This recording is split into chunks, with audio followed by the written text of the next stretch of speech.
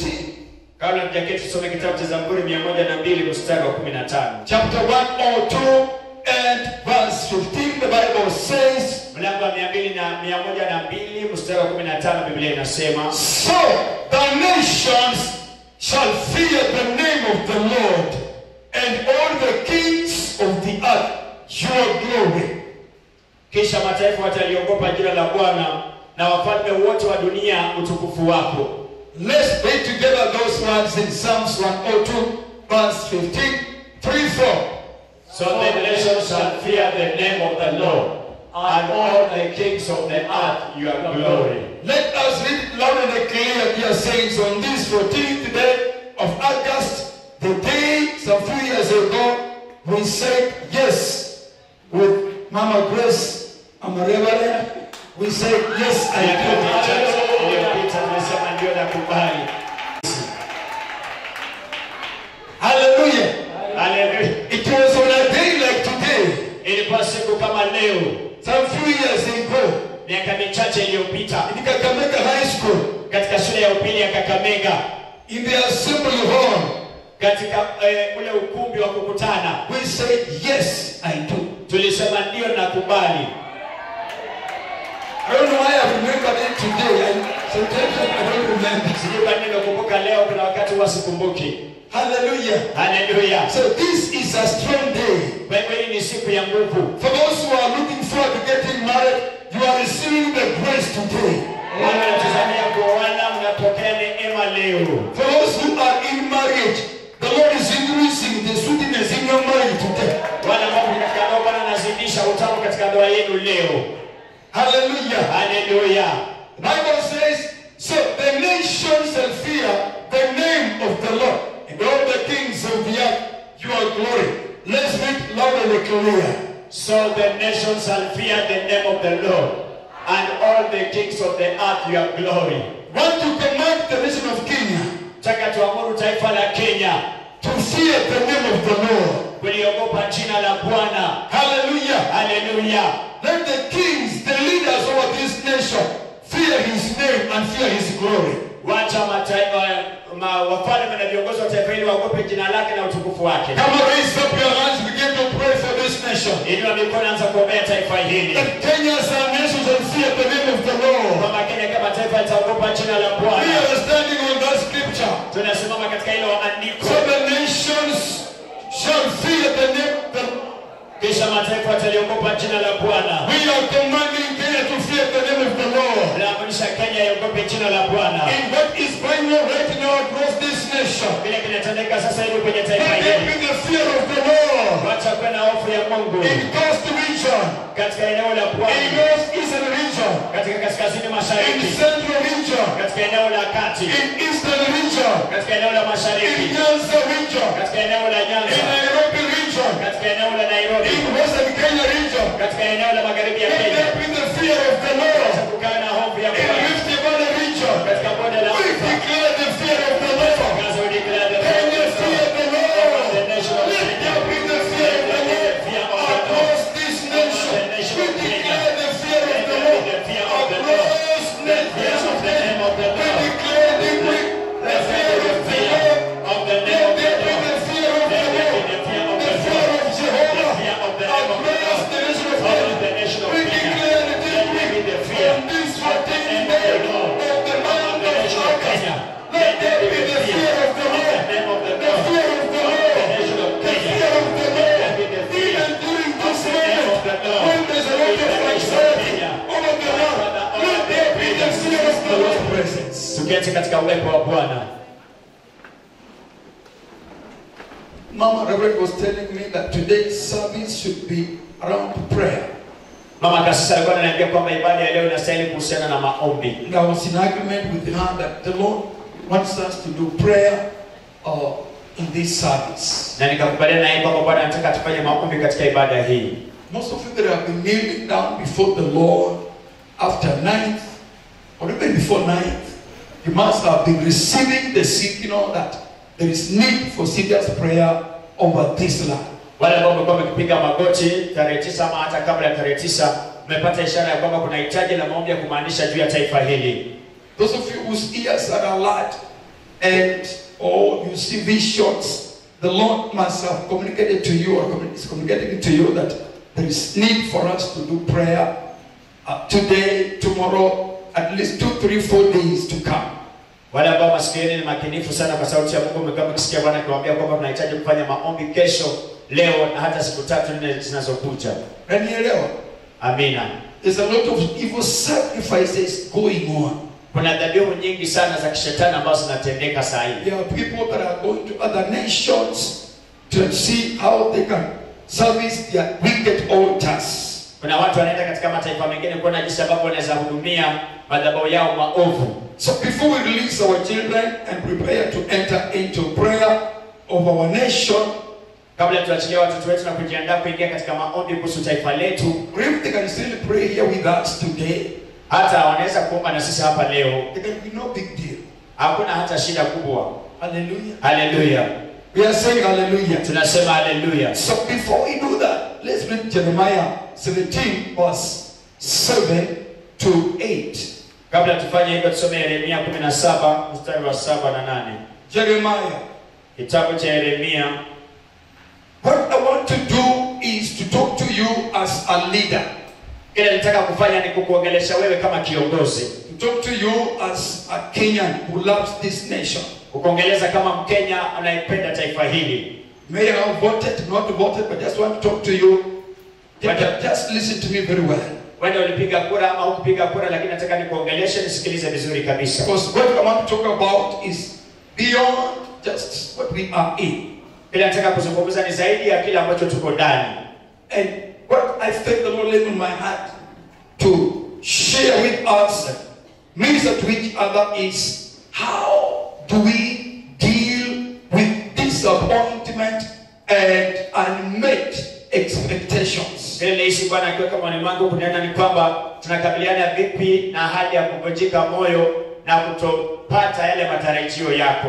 How do we deal with it? Tunakabiliana vipi nayo? How do we deal with the disappointment?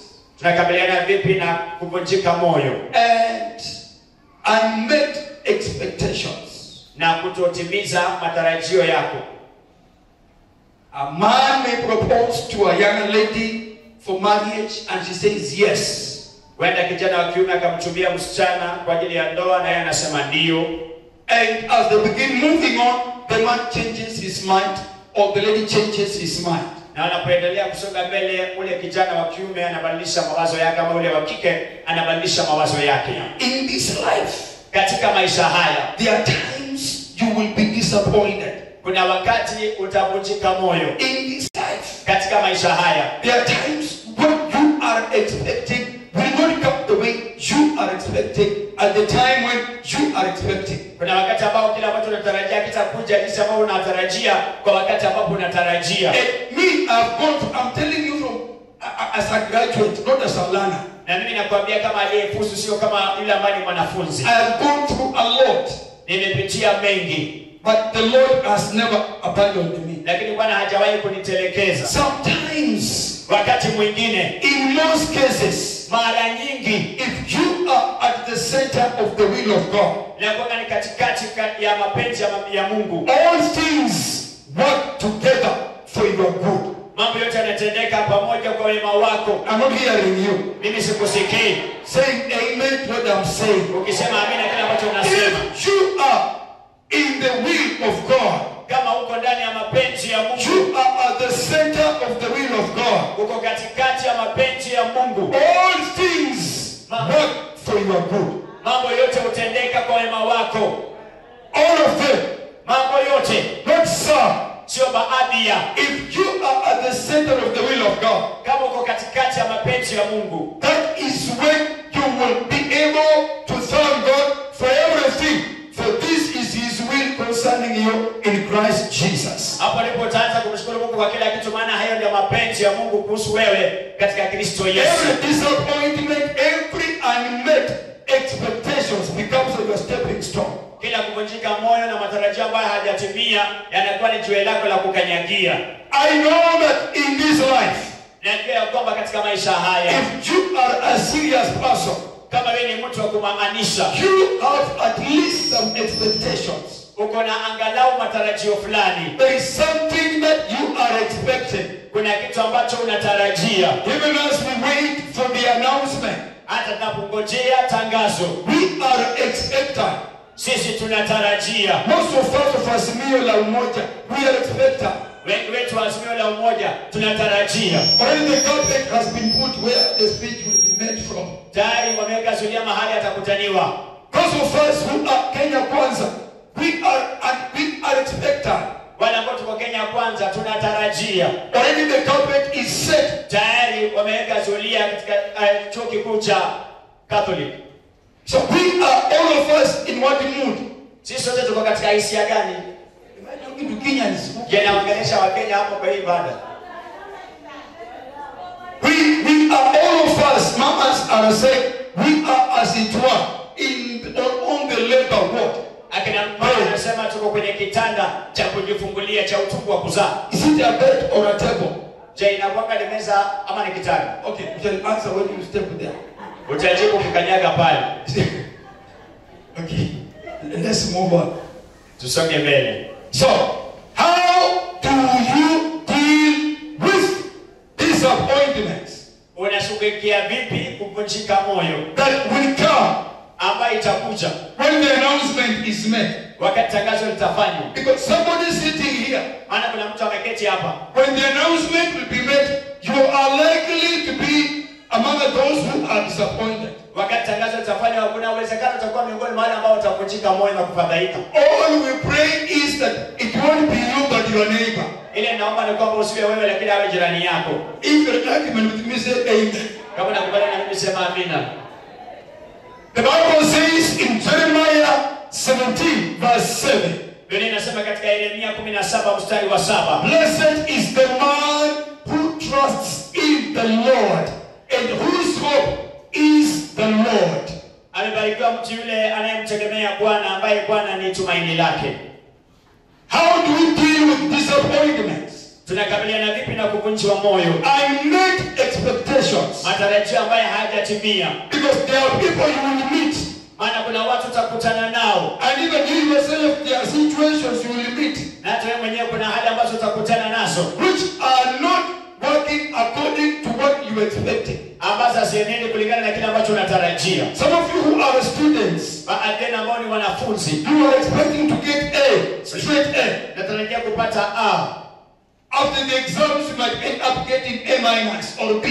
Baada ya mtihani unaweza pata A hasi ama B. How will you deal with that? Utashughulikia vipi hiyo? This is something that affects all of us, every human being on the face of the earth. Jambo wala tuathiri sisi sote, kila mwanadamu katika uso wa dunia. And as we talk, na tunapoongea, there are those who are MCAs who lost. Kuna wale ambao walikuwa wawakilishi wa wadi na walipoteza. Some of them were members of parliament who lost. Kuna wengine walikuwa wabunge walipoteza. Some of them were women reps aspirants, they have lost. Wengine walikuwa wanawania kiti cha wakilishi wa wanawake walipoteza. You will meet some of them in your neighborhood. Na mtakutana na baadhi yao katika ujirani wenu. How will you talk to them? Utawaongelesha vipi? This is the message you will share with them. Huu ndio ujumbe utashiriki nao. This is not only for your own consumption. Hii si tu kwa ajili ya matumizi yako mwenyewe peke yako. Unanielewa? Amina. But you have become a channel of blessing. Lakini umefanyika njia ya baraka. Bible says, blessed is the man who trusts in the Lord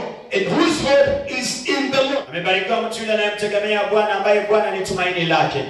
For he shall be like a tree planted by the waters and spreads out its roots by the river, and it shall not see and fear when heat comes, but its leaf shall be green, it shall not be anxious and full of care in the year of drought, nor shall it cease yielding fruit. Take note of those words. Makinikia hayo maneno, maana atakuwa kama mti uliopandwa kando ya maji, uenezao mizizi yake karibu na mto, hataona hofu wakati wa hari ijapo, bali jani lake litakuwa bichi, wala hautahangaika mwaka wa uchache wa mvua, wala hautaacha kuzaa matunda.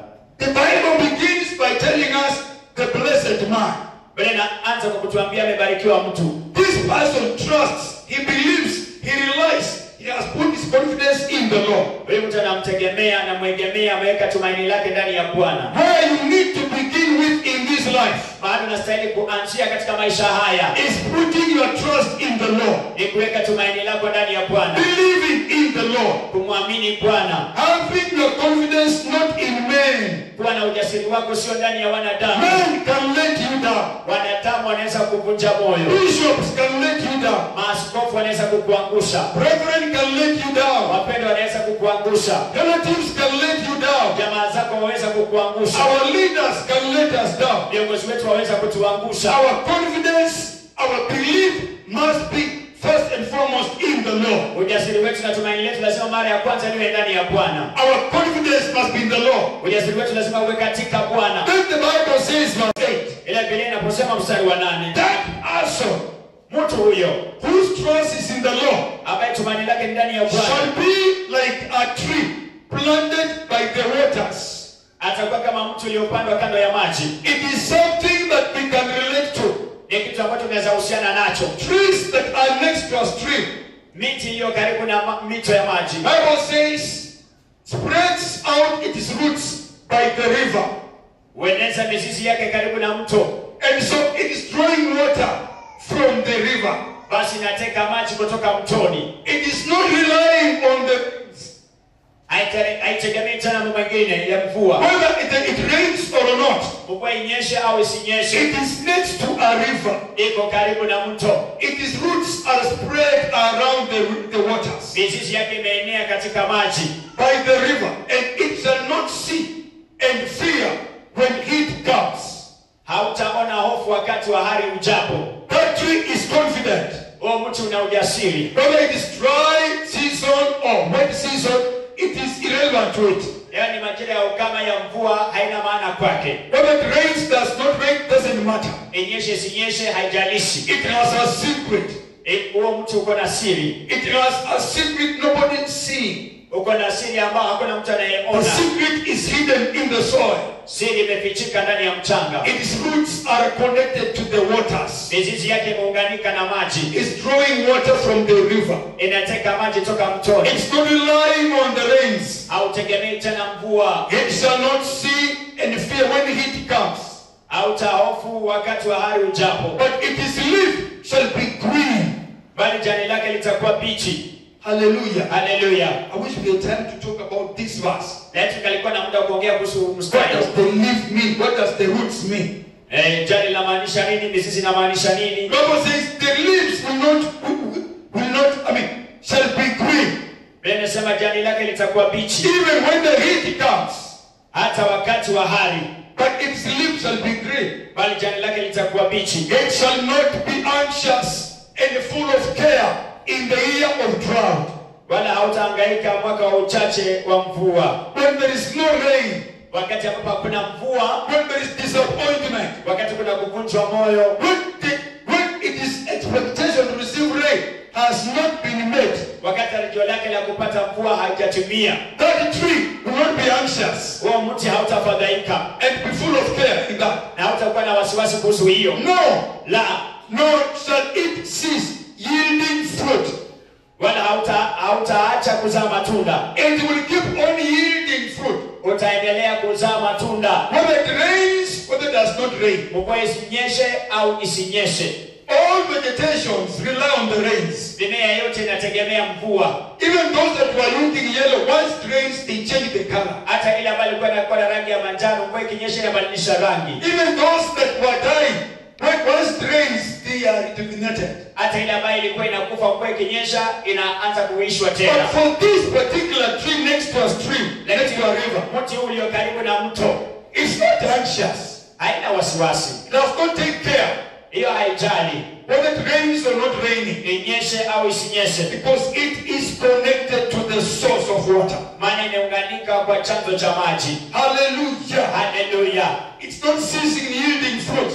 Haitawacha kuzaa matunda. Even during a dry season, Hata wakati wa ukame, this tree is yielding fruit. huu mti unazaa matunda. This believer is rejoicing in the Lord. Mwaminie huyu anafurahia katika Bwana. This believer is shining in the Lord. Mwamini huyu anashangaza katika Bwana. This brother, even if this sister has disappointed him, Wewe ndugu, hata kama yule amemvunja moyo, this sister, even when this brother has disappointed her, wewe dada, hata kama yule ndugu amemvunja she's moyo, still in the fellowship. bado anaingia katika She's ushirika, still in the intercessory team. bado yuko katika kundi la uombezi, She's still winning souls for Jesus. bado anaokoa nafsi kwa ajili ya Yesu, She's still in the praise and worship team. bado yuko katika timu ya wanasifa. She's not saying kama ni hivyo, wacha mimi nijifungie ndani ya room. Hapana. Unanielewa? Hello. Hello. He's not saying Asemi because my business has not performed the way I was expecting, kwa sababu biashara yako haitafanya jinsi ilivyokuwa natarajia, I can't go to church anymore. siwezi enda kanisani tena, I can't pray anymore. siwezi kuomba tena, I can't do this anymore. siwezi kufanya hii tena. No. La, This brother, this sister wewe ndugu, huyu dada is still believing God. bado anaamini Mungu, Is still trusting God. bado anatumainia Mungu. Whether things work or don't work, Mambo yafanye kazi au the yasifanye kazi, trust and the belief is in God, tumaini yake na imani iko katika Bwana, not on the sio circumstances, katika hizo hali, not on the rain. sio kwa mvua. Are you understanding? Je, So unaelewa? dear friends, Kwa hivyo marafiki wapendwa, whether we celebrate, whether the IEBC announces Azimio la Umoja or Kenya Kwanza, all of us are celebrating as Kenyans. IPC itangaze azimio la umoja ama Kenya kwanza, sisi sote tunasherehekea kama Wakenya washindi. Are you understanding? Je, unaelewa? You have no reason, Hauna sababu, and you will need to guide your neighbors. itabidi usaidie majirani zako, You need to talk to those you can talk to. itabidi uongeleshe wale ambao unaweza ongelesha. Our real source as a nation Chanzo chetu halisi kama taifa is built in the Lord. imejengwa katika I Bwana. think Acts 17 verse 26 Matendo 17:26 reminds us that He is God who made the boundaries of where we are. natukumbusha kwamba ni Bwana aliyetengeneza mipaka ya mahali tulipo. Hallelujah. Haleluya. From one man. Okay, you give us from King. Okay, that's all right. Then amplify. And He made from one common origin, one source, one blood, all nations from Adam. He made all nations of men to settle on the face of the earth, having definitely determined their allotted periods of time and the fixed boundaries of their habitation, their settlements, lands and apples. Biblia inasema naye alifanya kila taifa la wanadamu kutoka katika mmoja, wakae juu ya uso wa nchi yote, akisha kuwekea nyakati alizoziamuru tangu zamani na mipaka ya makazi yao. Okay, it's okay, King James. And He has made from one blood every nation of men to dwell on all the face of the earth, and has determined their pre-appointed times and the boundaries of their dwellings. They are not the Europeans who came and scrambled for Africa in 1884 from the Berlin Conference that was ordered by Otto von Bismarck. Unanielewa? That determined the boundaries of countries. Si wale mabeberu waliokuja kukalia hii Kenya ndio waliamua, ama Afrika waliamua mipaka ya mataifa. You remember the Berlin Conference? Sio, mnakumbuka kongamano la Berlin? That was called by a man by the name of Otto von Bismarck. Ambaye iliitwa na mtu kwa jina Otto Bismarck. It was a conference where the nations that at that time, of course, the civilized nations were to attend. Ilikuwa ni kongamano ambao mataifa ambayo yalikuwa yameendelea ilikuwa kusaidia Those kuhudhuria. that had been having interest in Africa. Wale walikuwa wanataka vitu hapa Afrika. Some were coming looking for slave trade, others coming looking for sources of rivers like River Nile and things like those. Wengine walikuwa wanakuja kufanya biashara ya utumwa, kutafuta They were vitu vya explorers. walikuwa wanakuja kufanya mambo ya kuchunguza vitu. In that conference they said, Katika ile kongamano walisema, Otto von Bismarck said, huyo Bismarck alisema, now don't just go to Africa and do what we are doing. Go there and mark the boundaries. msiende tu Afrika na Go there and occupy half territories. endeni mkapate himaya na mkaweke mipaka. We are saying it was not done by those men. Tunasema haikufanywa na hao watu. From this verse, Kutoka mstari huu, He is God who determined that iwe mahali ilipo. Uganda should be where it is. Uganda iwe mahali ilipo. Tanzania where it is. Tanzania iwe mahali ilipo. Sudan where it is. Sudan iwe mahali ilipo. Some of you have gone out of the Kenya. The moment you step in another country, you know quickly that you are not in Kenya. Wengine mmeenda nje ya Kenya, mahali unatakanyika katika taifa lingine, utatambua haraka kwamba hauko Kenya. You don't need to be told. Hauhitaji kuambiwa. Even when you are flying in the air, hata wakati unapaa angani kwa the ndege, moment you leave the territory of Kenya, something tells you I'm now out from Kenya. wakati unatoka katika eneo la Kenya, kitu kinakwambia sasa niko nje ya Kenya. And again, when you are coming back, at the moment you fly in, something tells you now, I think hapa tumefika Kenya. Na wakati unarudi kwa ndege, tena kitu kinakwambia hapa tumefika Kenya. Why? Basi nini? You are where God wants you to be. Uko mahali ambapo Mungu anataka uwe. The Bible says, from one man, he made every nation of men that they should inhabit the whole earth. And he determined the times set for them and exact places where they should live. Naye alifanya kila taifa la wanadamu kutoka katika mmoja wakae juu ya uso wa nchi yote, akisha kuwawekea nyakati alizoziamuru tangu zamani na mipaka ya makazi yao. That's why if you go to Cameroon, not in God's will, you will suffer there. Ndio sababu ukienda Kameruni pasipo mapenzi ya Mungu utateseka pale. Hey, you will live like a monkey in Cameroon. Utaishi kama tumbili kule Kameruni. If you go to USA against his will, ukienda USA kinyume cha mapenzi yake. That's why some of them are there digging graves. So they are there begging on the streets. Sasa baadhi yao kwa pale wanachimba makaburi, wengine ni omba barabarani. Most of Africa, you can hear Kenyans begging on the streets, sleeping on the streets. Ukienda Afrika Kusini unapata kuna Wakenya wanalala barabarani, ni omba barabarani. But of course there are others there that are lecturers, university lecturers. Lakini hata hivyo kuna wengine pale ambao ni wahadhiri wa vyuo vikuu. There are some there engineers, doctors. Kuna wengine pale ni wahandisi na madaktari. Then there are others there who went to South Africa and they are living on the streets, sleeping and covering themselves with cartons. Ile hali kuna wengine walienda pale Afrika Kusini wanalala barabarani, wanajifunika na cartons. That is God's will for them was to be in Kenya, but they thought by going to South Africa, that is where they will get the green pastures. Kwa sababu mapenzi ya Mungu ilikuwa na wao hapa Afrika. Kile walifikiria wakienda pale wawe Kenya, walifikiria wakienda South Africa. He determined the times set for them and the exact places where they should live. Aliweka nyakati alizoziamuru na mahali ambapo walifaa kuishi. Somebody say, I thank God I'm a Kenyan. If you're a Kenyan. Hallelujah. Hallelujah. Let's go back and finish from Jeremiah 8:17-8. Rudi Yeremia 17:8 tumalizie. Let's go to verse 9. Tusonge mpaka mstari wa 9. The heart is deceitful above all things, beyond cure. Who can understand it? Moyo huwa mdanganyifu kuliko vitu vyote, kuna ugonjwa wa kufisha. Nani awezaye He has talked about trusting in the Lord. Ongea tu kuhusu kumtumainia Bwana. And then likening who is trusting in the Lord to a tree next to a stream of water. Akilinganisha anayetumainia Bwana kwa mti ambao karibu na mto wa maji. Then he talks about the heart in verse 9. Alafu mstari wa 9 anaongea kuhusu moyo. My dear friends, rafiki zangu wapendwa, how do you deal with disappointments and unmet expectations? Unashughulikia vipi kuvunjika moyo na matarajio ambayo hayajatimia? I have given you my personal experience. Nimewapatia tajriba yangu ya kibinafsi. In those many years. Katika hiyo miaka mingi. But when I look back, lakini ninapoangalia nyuma, I thank God that I went through that. Ninashukuru Mungu kwamba nilipitia hayo. Once in a while I meet her. Mara moja mimi hukutana na yeye. She's not dead. Yeye hajafa.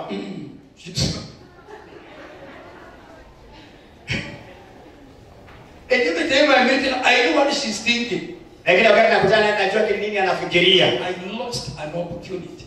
Anasema nilipoteza fursa. Okay, aniambii. Ase, the eyes. Lakini kiangalia macho. And me, she knows what I'm thinking. I say, I thank God. Na yeye pia anajua vile nafikiria, ninasema nashukuru Mungu. She delivered me from a Delilah. Alinikomboa kutoka kwa Delila. I wouldn't be where I am. Nisingalikuwa mahali nilipo. With that one. Na huyo. Unanielewa? Number 1. Ya kwanza, how do you deal with this? Unashughulikia vipi na haya? Don't give that event too much importance. Usipatiane tukio hilo umuhimu mkubwa sana. Don't give that event that has caused disappointment or that unmet expectation too much of importance. Usipeane hilo tukio ambalo limesababisha kuvunjika moyo ama kutotimiza matarajio yako muhimu mkubwa. We have a habit of enlarging situations. Tuna tabia za kuzidisha na kufanya hali kuwa kubwa mno. We enlarge the significance of a particular event. Tunapanua ukuu wa jambo fulani, tukio fulani. You've just been disappointed. Umevunjika tu moyo.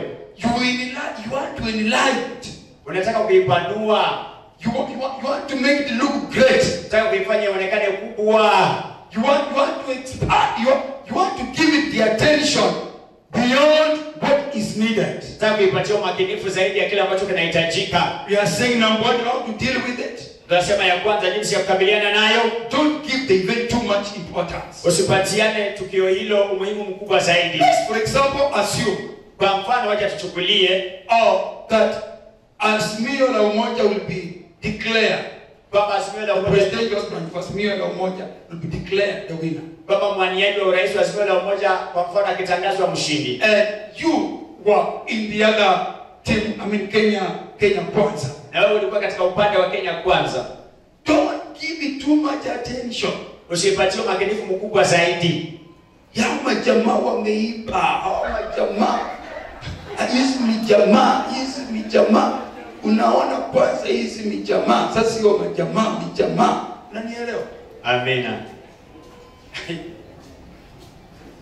Don't declare fasting. Usitangaze saumu. To kind of just think through what you went through. Think through and look at those t-shirts, the yellow t-shirts that maybe you are receiving or something. Na wacha kuangalia hizo t-shirts za yale ambayo ulikuwa unapokea. He has said don't give it too much attention. Nasema usipatie umakinifu mkubwa zaidi. Whatever kind of disappointment, kuvunjika moyo kwa aina yoyote, whatever kind of unmet expectation, matarajio yote ambayo hayajatimia, don't give it too much attention. Usipatie umakinifu of importance over your life. Usipatie umakinifu mkubwa sana wa muhimu juu ya maisha yako. Number 2, ya pili, see the event as just one of the small things in your life. Ona hilo tukio kama mojawapo wa mambo madogo maishani mwako. Something that is not of any importance. Jambo ambalo si la umuhimu wowote. Just see it as part of issues that happen to people. Ona tu kama baadhi ya mambo in your life specifically. Kama baadhi ya mambo hutendekea watu na maisha yako. You have been disappointed. Umevunjika moyo. You thought you were passing this exam, you have failed. Ulifikiria utapita mtihani, umefeli. Don't commit suicide. Usijitie kitanzi. Don't give up life. Usitamaukie maisha. Don't refuse to brush teeth and to take shower. Usikatae kusugua meno na kuoga. Maana hakuna haja ya kuoga na oge vitu gani nimeanguka mtihani. Don't do those kinds of things. Usifanye mambo ya aina hiyo. Unanielewa? See it as just one of the small things in your life. Ona tu kama mojawapo wa mambo madogo maishani mwako. Number 3. Ya tatu. How do we deal with these things? Unashughulikia vipi mambo haya? Let it go as fast as possible. Wacha iende kwa haraka iwezekanavyo. Brush it as fast as possible. Itoe kwa mawazo kwa haraka iwezekanavyo. I repeat, there are things in this life. Narudia, kuna mambo katika maisha haya that will not happen the way you want them to happen. Yes, ambayo hayatatendeka jinsi ambavyo unataka yatendeke. They will not happen at the time you want them to happen. Hayatatendeka wakati ambao unataka yatendeke. No matter how hard you have tried or how much prayer you have put in. Haijalishi umejaribu vipi kwa bidii ama na maombi kiasi gani umeweka ndani. Since the thoughts of God are not like your thoughts. Kwa sababu mawazo ya Bwana si kama mawazo yako. Neither is his ways like your own ways. Pia njia zake si kama njia zako wewe. As high as the heavens are from the earth, so are his thoughts higher than your own thoughts, and his ways higher than your own ways. Jinsi dunia na nchi ilivyo mbali na mbingu, hivyo ndivyo mawazo yake na njia zake zilivyo mbali na zake. Because of that, kwa sababu ya hiyo, the Lord will ensure Bwana atahakikisha that his will concerning your life prevails. Mapenzi yake kuhusu maisha yako yanatimia. Against your own convenience. Kinyume cha vile wewe unataka. There are things you will want them to go like this, and they come like this. Kuna mambo tunataka yaende hivi na yanakuja hivi. You will apply for a promotion and you are denied, yet you qualify. Utatuma maombi ya kupandishwa cheo na unanyimwa ile hali unahitimu. If you don't know how to deal with that, Kama haujui jinsi ya kukabiliana na hiyo, you will not be able to be ready for the next breakthrough that God was arranging or planning for your life. hautaweza kuwa tayari kwa upenyezo na ufuata ambao Mungu anapangia maisha yako. And I've given you my own story. Na nimewapatia habari yangu mwenyewe. If I had to backslide at that time, Kama ningerudi nyuma wakati huo, I say I'm a good young man, I can just get anybody and bring in my cottage, na nikasema mimi ni kijana mzuri naweza pata yote na nilete katika nyumba yangu, I would have lost the blessings that I'm enjoying today. ningepoteza baraka ambazo ninafurahia leo. Are you sure that you are following? Je, una hakika kwamba unafuatilia? This is there. Makuvunjika moyo kupo. There is unmet expectations. Kuna matarajio ambayo hayajatimia. You want this at this time, the thing fails. Unataka hii wakati inakosekana. Things don't always go the way we want. Kila mara mambo hayaendi jinsi ambavyo tunataka. Or at the time when we want them. Ama kwa wakati tunayoyataka. Especially if we love the Lord. Sana sana kama tunampenda Bwana, it will be according to His will. Itakuwa ni sawa sawa na mapenzi yake. So let it go as fast as possible. Wacha iende kwa haraka iwezekanavyo. Because the longer that you hold on it, kwa maana jinsi muda mrefu unavyoendelea kuishikilia, the more pain you cause to your heart. Hivyo unasababishia moyo wako uchungu zaidi. Things have happened against your expectations. Mambo yametendeka kinyume cha matarajio yako. And you begin nursing that. Na unaanza kuuguza hiyo. You begin meditating on that. Unaanza kutafakari kuhusu hiyo. You begin holding on that. Unaanza kushikilia hiyo. You begin to rehearse that event in your mind. Unaanza kuradidi hilo tukio katika mawazo yako. You are polluting your life. Unayachafua maisha yako. You are ruining your spiritual life. Unaharibu maisha yako ya kiroho. And even your physical life, you end up developing high blood pressure. Hata unaweza anza kuwa na shinikizo la damu. As soon as possible, let it go and get going. Ikiwezekana kabisa wacha enda haraka na uendelee na maisha yako. Like somebody who was walking and he fell down. Kama mtu ambaye alikuwa anatembea na akaanguka chini. You cannot keep on lying there. Hawezi kuendelea kulala hapo. Nimeanguka hapa jamani. Imagine I just slipped and nikaanguka hapa. Hebu tafakari nimeteleza na kuanguka hapa. You wake up as soon as possible and get going. Unasimama kwa haraka iwezekanavyo na kuendelea kusonga.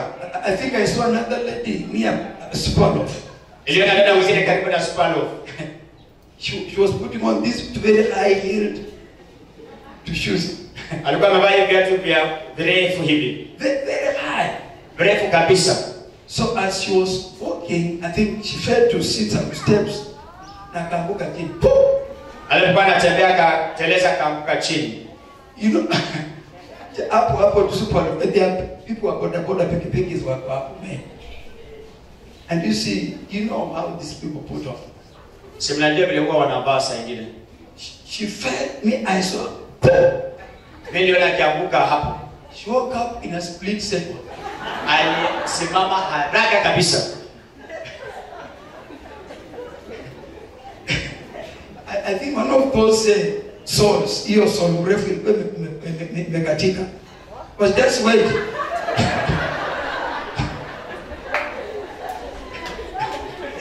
Akafika mbele. Akaamua kutomoa zote. Akaamua kutomoa zote. These men were laughing, they were calling us, "Pole madam, oh, pole, nikusaidie." She was not answering anyone. She didn't bother to look behind. Hata kuzunguka kuangalia nyuma.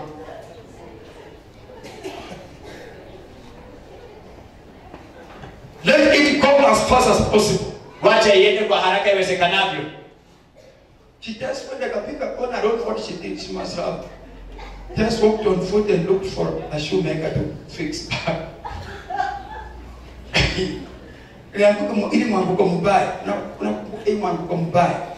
She fell the wrong falling. Okay, number 4.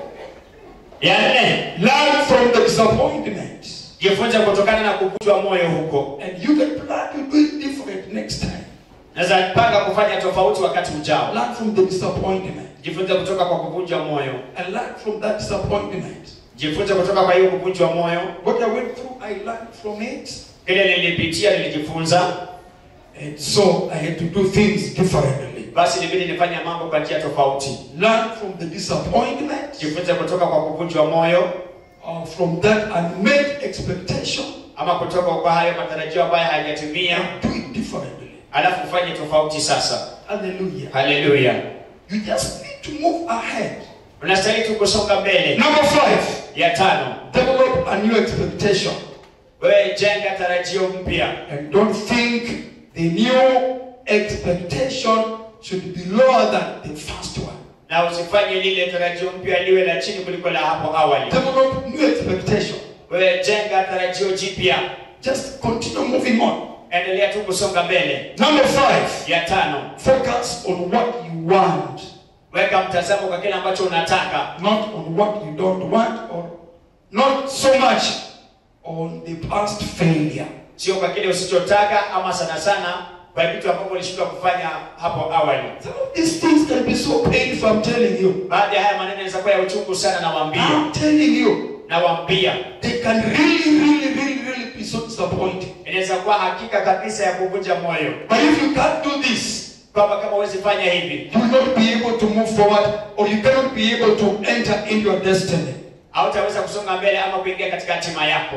Hallelujah. Hallelujah. Our former president, President Memory, Mike Kibaki, he failed as a presidential candidate several times. Aliyekuwa rais wetu marehemu Mike Kibaki alifeli kama mwanenzi wa urais marehemu. Three times or 4 times. Ilikuwa three times. Mara 3 hivi. He was failing. Alikuwa anashindwa. But he didn't give up. Lakini hakukata tamaa. Then somebody said, Mike tosha. Akasema Kibaki tosha. Hallelujah. And he went through and became one of the best, actually the best presidents that Kenya has had since independence. Alipita na kwa rais bora kabisa ambaye Kenya imekuwa nayo tangu kupata uhuru. Very humorous man. Alikuwa mtu mcheshi mno, but very serious, knowing what is happening where. Lakini alikuwa kumaanisha kwa kujua linalotendeka wapi. Somebody say amen. Mtu asema amina. If he had given up, kama angekata tamaa and lost that kind of expectations, na poteza tarajio la aina hiyo, you would not have become the president. Asingalikuwa rais. My sister, you have been disappointed. Baba yangu, dada yangu umevunjwa moyo in the area of marriage. Katika jambo hili la ndoa. Don't put a roadblock on marriage and say marriage for what? Just keep on trusting God. Usiweke kizuizi kwa ndoa na useme ndoa ni ya nini. Endelea kumtumainia Mungu. My brother, you have been disappointed by sisters. Ndugu yangu umevunjwa mioyo na kina dada. You know here the door is closed. You know here the door is half open. You know here the door is not opening. Don't refuse to. Oh, no, just keep on knocking. Unabisha hapa mlango umefungwa, unabisha hapa umefunguka nusu, unabisha hapa ufunguki.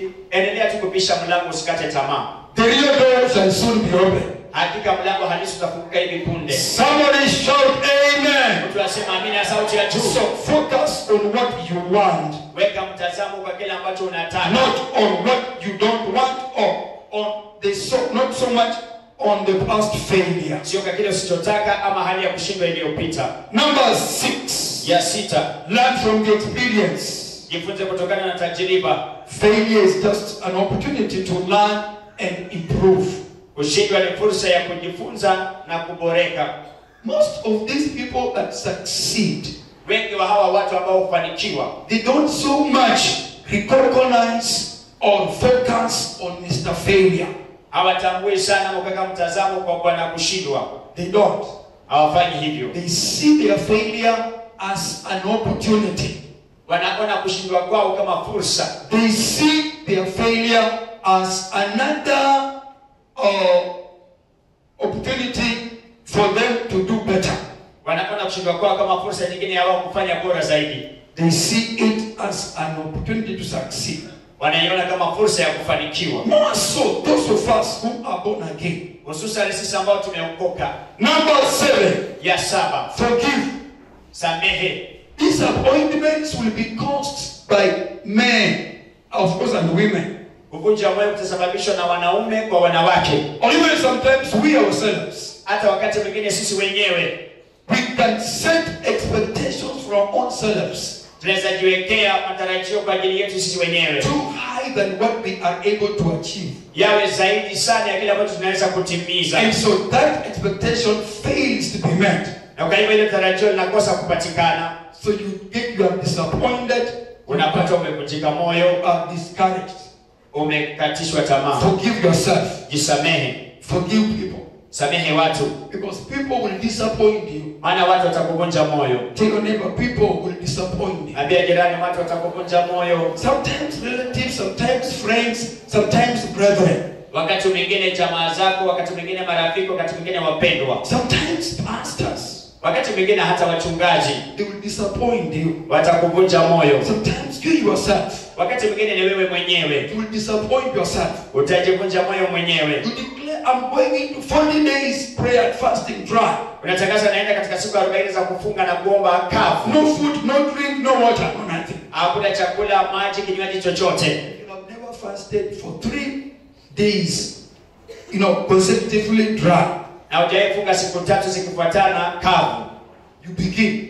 Unaanza. You have announced everywhere, you have announced yourself, you have even announced to God. Umetangaza kila mahali, umejitangazia, hata umetangazia Mungu. After 4 days, baada ya siku 4, even breathing is a problem. You are not waking up. Hata kupumua ni shida, hata uamuki. Even just turning from one side to the other side, you can't. Hata ungeweka tu pale moja hadi mwingine uwezi. So you decide, Mungu amesikia maombi yangu, ngoja tu nipeleke kidogo. Forgive yourself. Jisamehe. For setting very high expectations that what you could be able to achieve. Kwa kuweka matarajio ya juu zaidi kuliko kile ambacho ungeweza kupata. Forgive people. Samehe watu. For setting a lot of expectations from them. Kwa kuweka matarajio mengi sana kutoka kwao. You have applied for a job. Walituma maombi ya kazi. And you are expectant. Na hakika ulikuwa unatarajia kabisa.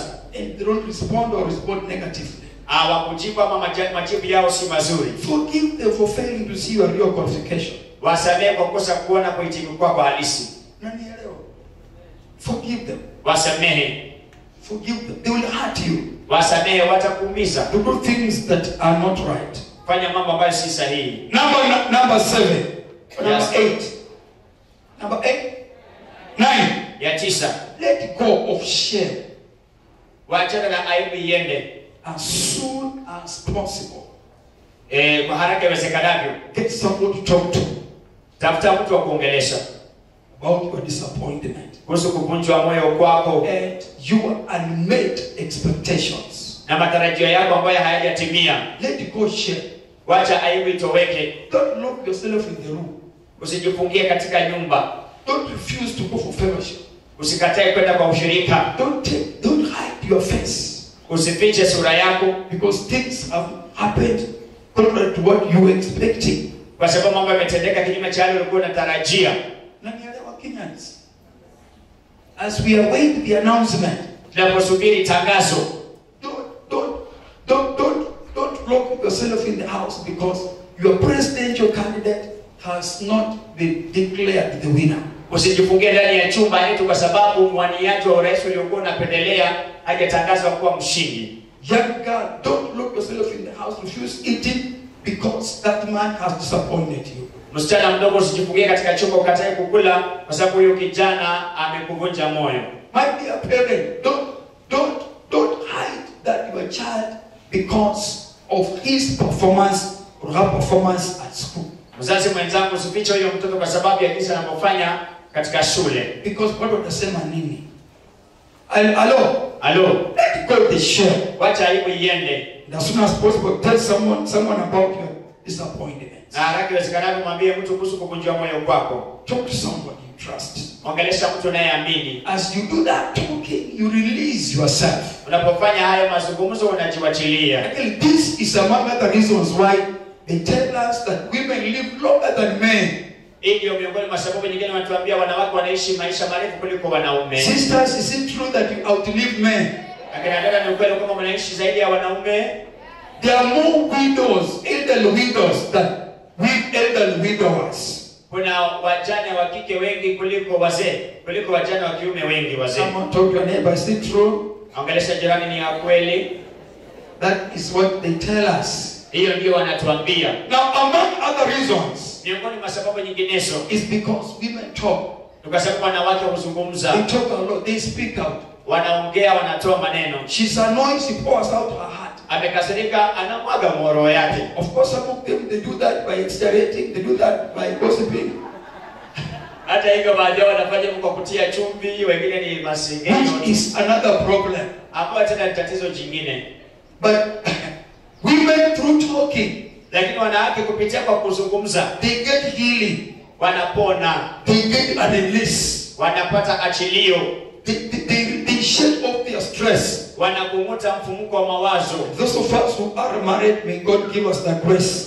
Wengine wetu ambao tuko katika ndoa, Bwana tupatie neema. When she begins talking, just allow her. Even if you are not following so much, just pretend you are following her. Ikawa namna gani?